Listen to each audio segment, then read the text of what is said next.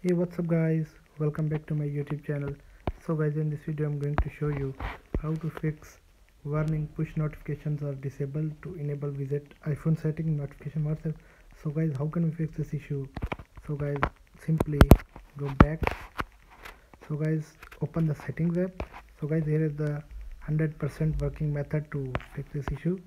So tap on general,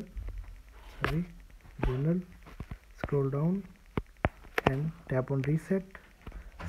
So guys, tap on reset location and privacy setting. So enter your iPhone passcode. So tap on reset setting. So wait for that. So you can see guys, my iPhone has been resetted. So open the WhatsApp and check. So guys, it will work 100%. So okay,